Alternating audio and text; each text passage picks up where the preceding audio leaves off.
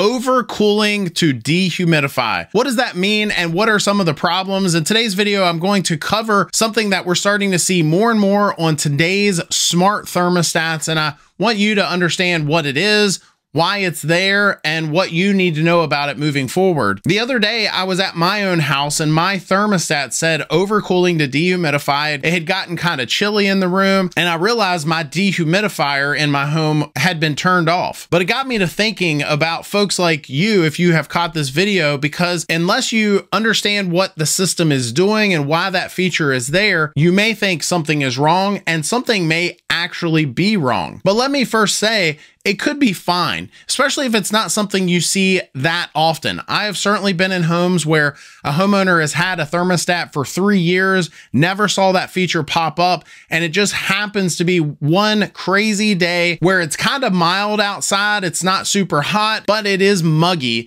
and the system is trying to remove more humidity from that space. And so essentially what the system is doing is it sees that the relative humidity in the room has gotten high, and it's going to go past your set point to try to remove some of that humidity. In many homes, if the humidity gets above 60%, it creates all kinds of problems such as comfort problems, materials in the home can be affected by the humidity levels, and finally, even bigger problems such as mold or mildew if the humidity continues to stay high. But just understand that your comfort is not just affected by the temperature of the room. My old boss used to say that 72 degrees in your house doesn't feel like 72 degrees in my house, because he knew that his humidity levels were lower and that he could feel much cooler at the same exact temperature. But yes, if that system is continuously overcooling to dehumidify,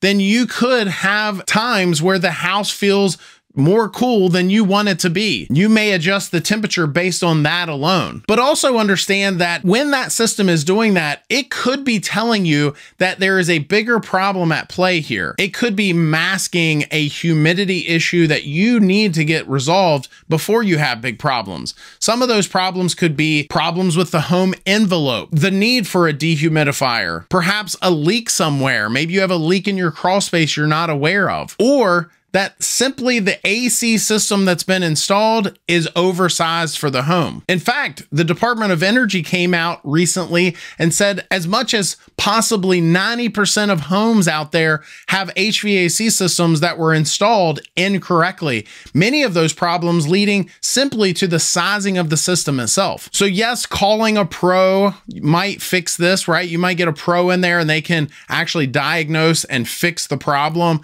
Perhaps getting a dehumidifier itself to remove humidity from the home could play a big role, or simply having things done to the heating and air system itself, such as adjusting the fan speed, could play a big role in how well that system is dehumidifying. Air conditioning systems by default will remove humidity from the home, but I don't think enough folks realize the psychrometric side of things, where slowing down the fan speed, for example, could result in a cooler coil that is below dew point, removing more humidity from the home, and so on. So again, at the end of the day, seeing something like that pop up on your screen, overcooling to dehumidify, could be concerning, especially if you do feel cold in your home. But if it's not an ongoing issue, maybe it's something that can wait until the next time you have your HVAC system maintained and you mention it to the technician that's out there. But if it's continuously going on, there could be a bigger problem at play and you might want to get it resolved right away. Finally, many thermostats, overcooling to dehumidify is a feature that can be turned off.